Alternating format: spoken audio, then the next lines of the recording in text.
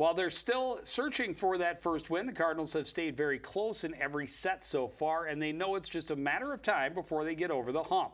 This is a team that is excited for the season and a new era under a new head coach.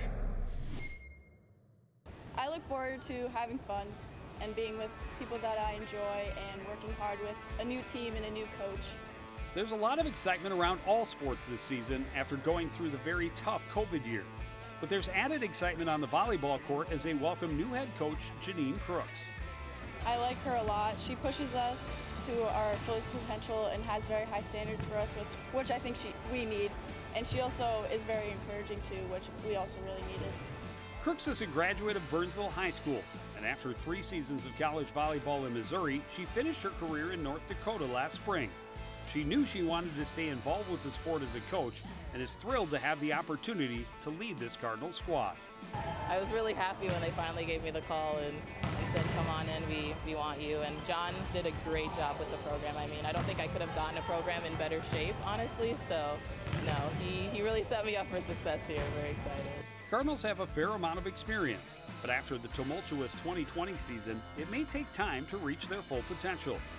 Crooks is doing some things differently and asking her players to really push themselves harder than they have in the past. We do a lot of position specialized, so a lot of times we're working on our hitting, our serving, our passing in different groups, so we're able to get more one-on-one time with the coaches and being able to perfect our skills.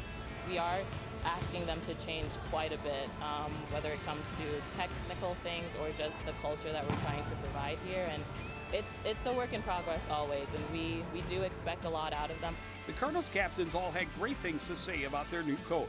And it's not just about how she pushes them on the court, but how she supports them off the court as well. Just having her as a support system has really helped me, just knowing that she's there and that she's willing to give resources and provide help when we need it. Crooks is happy with where the team is starting, but she believes they have potential to be so much more. She knows it may take a while, but she has faith they will be stronger by the end. We understand that they are coming from different places, and so we have to give them a little bit of time, but I think just the changing of the culture and the changing of how we play is probably going to be something that we struggle with a little bit, but I have all the confidence in the world that they're going to climb that mountain and be at the top very soon. So.